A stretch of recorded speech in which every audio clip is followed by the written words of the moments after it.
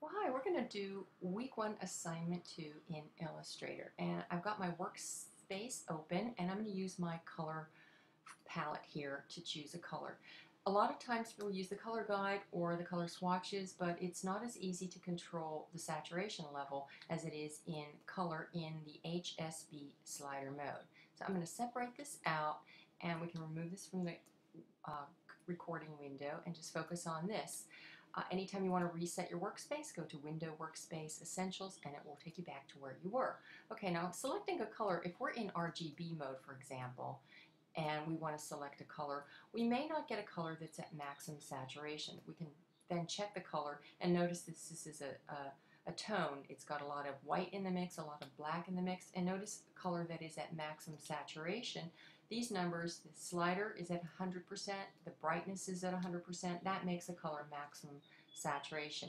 Any reduction in saturation slider is like adding white to the mix, that produces a tint. Any reduction in brightness, that's like adding black to the mix, that produces a shade. And any reduction in both the saturation and the brightness produces a tone, okay? So I'm going to start with a maximum saturated color. I want to use color 120. It's a nice bright green. So I'm going to click on that, use 120, 100%. If I choose a color that's too far away on the spectrum, when I blend them together, what's going to happen is I'm going to get tones. So I want to make sure I select a color that is within a narrow area. So from green to yellow, that's going to produce a nice smooth transition. So I want to choose color 60 because I happen to know that that's the perfect yellow that is on the color wheel in the additive subtractive color wheel, which we'll get to when we work on color wheels. Okay, so now I have my two colors, and the next step, very important step, is to count the number of steps in between because we're going to remake these in the blend tool. 1, 2, 3, 4, 5, 6, 7, 8.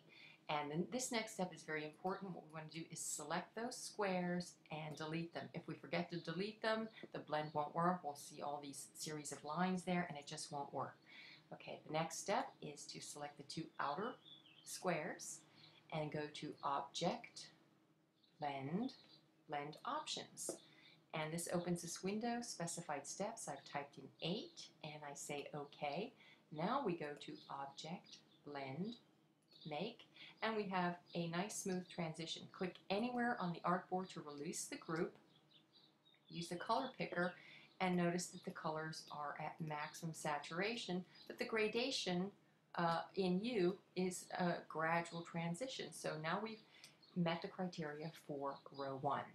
If we go too far, remember, on the color wheel, then the blends are going to be tones, so we'll deal with that in another tutorial. Okay, now let's go to the second row, row 2. We're going to produce a gradation in value maintaining a fixed U. So I'm going to, just for consistency's sake, maintaining a fixed U, I'm going to use my same color, 120, and instead of a tint or a tone, I'm going to use a darker shade of green because I want to go from a darker value. You could go from a lighter value or a middle value to whatever value you want. You can start dark and end up with a lighter value. We could start with a lighter tint, for example, and end up with a darker shade or a tone. But in this case, I'm going to start with this darker shade, and for this square, I'm going to produce a light tint of the color because I want to maintain a fixed U. So my color number there, the U number, is 120. And notice the appearance of the U has changed because I'm in this tint mode. Notice how the bar changes to tones or shades up here, depending on what we're doing. So I want a nice light tint, a nice minty green light value tint of my color. Okay, all right, so that'll do. Okay, so now what I want to do is go to the next step, select the middle squares, delete those. Oops, my mouse is very sensitive. Okay. Okay, and select the outer squares and go to Object, Blend. I can check my number of blend options, making sure they have the same 8 specified steps. Okay, go to Object, Blend, Make, and now I have a nice transition in value from a darker shade of green to a lighter tint of green, and we use the color picker and notice that this is a shade This is a tint because there's white in this square, black in this square. When we mix them together, the middle squares are going to be tones all the way across. Okay, so it depends on what's going on either end, what happens in the middle.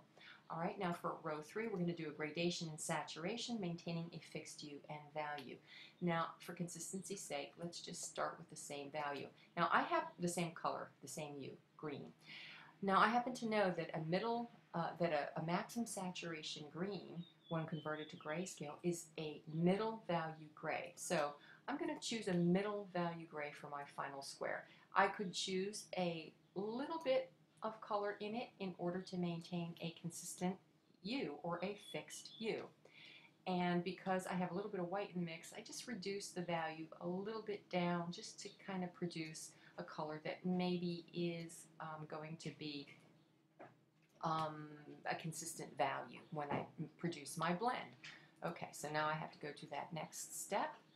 Delete my middle squares, select the 2 outer squares again, and I happen to know that I have the proper number of steps already set in my blend option, so I'm just going to go to Object, Blend, Make, and now I have a nice transition from this green to this green. And I'm going to show you how to check your work after we save it. So the next step, I'm going to go to Save for Web and Devices, and I want to make sure I'm in JPEG maximum. My image size does not need to be changed. We have to click that tab in Illustrator because the template is perfect, but we want to make sure this lock is checked, constrain proportion box is checked. If we uncheck it, it disappears. If we check it, it prevents distortion in the image file. So I'm going to go to Save, and that's going to open up my Save window, and I'm going to save it, put my last name first in the image file name, my first name, the W stands for week, week 1, A stands for assignment, assignment 2, and then I'm going to save it. And now I have my image file saved in a file. I'm going to pause while I open that and show you how to check your work in Photoshop because there's a quick and easy way to do it in Photoshop. Alright, so I've opened my file, last name first, week number, assignment number, and it's good to keep a folder with your assignments, you know, your whatever the name of the class is, and making sure you have the week number, assignment number. It'll be easy to find your work when making revisions. Okay, and now we can take our color picker and check our work here. These are all at maximum saturation all the way across, a nice transition, and we have a nice transition in value, right? It's easy to see looking at the numbers here. It's getting lighter, right? And now when looking at a maximum saturated hue, it's going to be at 100%, but in order to really check the value, we need to convert it to grayscale. We can either go to Image, Adjustments, Desaturate, and that will convert it to grayscale. And it looks like this is getting a little bit darker. Yeah, it's within 4%.